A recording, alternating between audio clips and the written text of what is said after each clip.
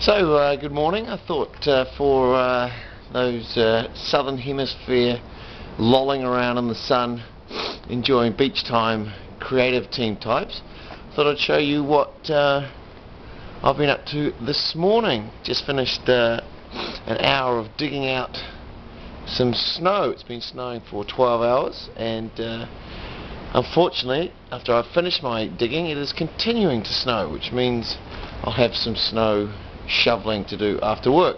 So I'll take you for a quick spin around the back of the house and out to the front, and you can see what life is like on a snowy Chicago morning. This is the path I've dug out to the garage. This is the barbecue, so not going to be doing much barbecuing for a while. On the side of the house, have to dig all of that out, and very heavy icy snow today, so not very pleasant.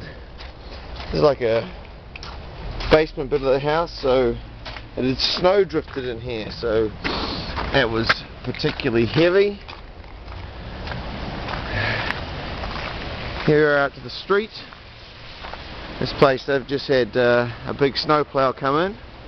I always think this looks like that's what happens if you leave your car out for a day or two.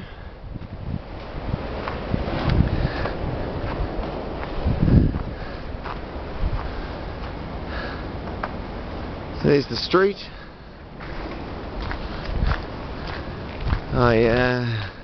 With the help of Bob from over the road, Bob lives over there, who we've been digging out this side.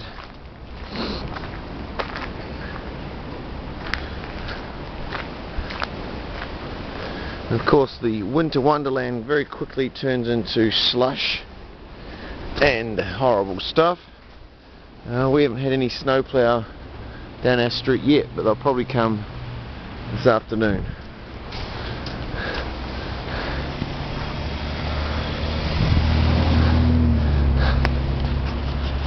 So there you go, that's life this morning in Little Italy, Chicago, brought to you by Richard Tattershaw and my amusing Peruvian hat, and getting very cold feet, so going inside where hopefully I'm going to have a nice hot cup of tea waiting for me.